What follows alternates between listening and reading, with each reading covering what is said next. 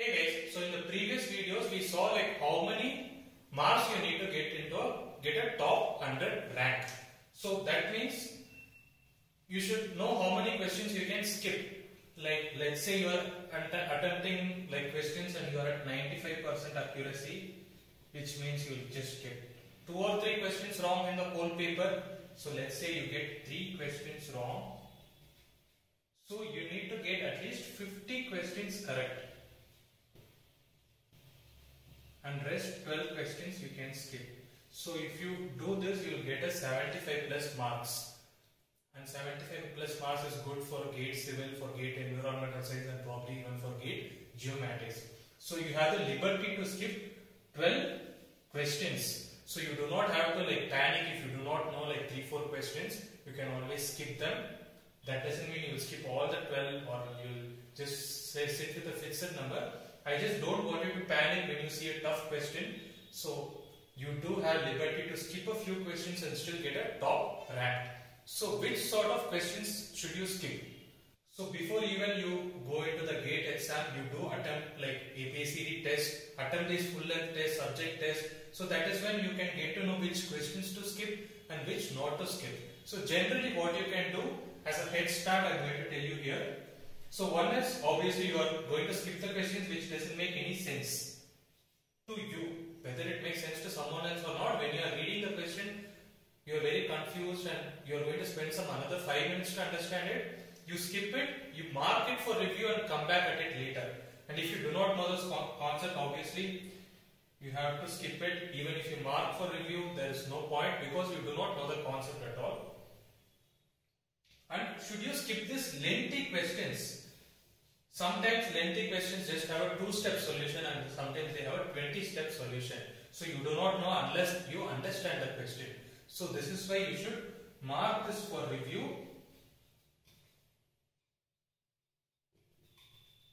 So generally what you can do is you can do like questions one by one and then whichever you feel are quicker to solve, you can do that. And in the second round, so you can mark some questions which are like for review, which are lengthy questions or which you did not make sense to you.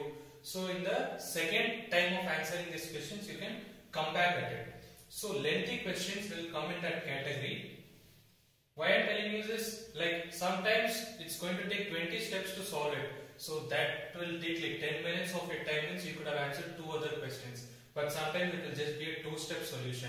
So you just try to understand the question at least and then skip it. So that you can do in the second round of answering these questions. So that is about the lengthy question. And sometimes you have to be beware, there will be some wrong question in the paper. This is a very rare occurrence, but let us say you are solving a question and you got an answer. Let's say you got an answer 5.4 or something and it's not even there in the options. You are checking it again and still it is not there in the options. Now you are all confused, you know the concept for sure and you are not finding that answer in the options. So at that time, do not panic. It is possible that they have put some value wrong. It is definitely possible because GATE paper has had mistakes in the past. So in 2020 in GATE, in one of the branches in civil, there were, I think 2 questions were wrong in one set and 3 questions were wrong in another set, which converted to, everything was a 2-mark question, which converted to 4 and 6 marks, like about 4 to 6 marks were wrong and this was given marks to everyone.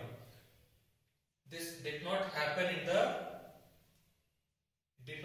every year, but in 2018 there was a marks to all question. There is also a unique case sometimes where you have to assume things and then try to solve the question, especially when it is a numeric question and there is no negative involved. I will cover that in detail in another video. But for now, you do keep in mind that there could be some wrong question. It's a very rare occurrence. But if you are trying 1 or 2 times, like 2-3 times you are trying and still getting and it's not there in the options, you can just think, okay, maybe it's a wrong question and move on to the next. Just do not waste time on a single question, like more than 5 or more than 8-10 minutes. Don't waste time on a single question. And that is all I wanted to tell in this video. If you are preparing for GATE 2022, do make use of APSEd test series. It is available both in our app and website, where you can practice such things even before you enter into the exam. You will get to know which ones to skip, which ones not to skip clearly once you sit in the exam hall. So for that, you just try to practice these questions from our test series. And if you are appearing for 2023, so you have 2 courses which are good. One is the premium course, which is our best selling and popular course, and we also have a new course, Premium Plus, which comes with one-to-one mentorship. So Aditya sir will be personally mentoring you, providing you a study plan, and so many other features in it.